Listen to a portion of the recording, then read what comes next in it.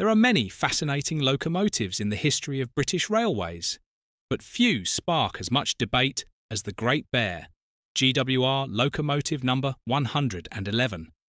Designed by the visionary George Jackson Churchward, this behemoth of engineering was the first 462 Pacific-type locomotive ever to run in Britain, and the only one ever built by the Great Western Railway.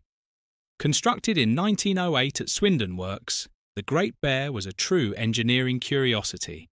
It boasted sheer size, grandeur and ambition, but as history would later show, it wasn't necessarily a triumph of performance.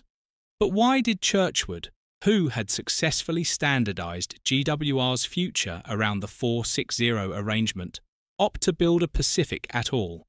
Some historians suggest it was a publicity stunt, a showcase of GWR's engineering might at a time when the press and public were fascinated by mechanical giants. It was designed to be the largest locomotive in Britain, and its imposing proportions certainly captured attention.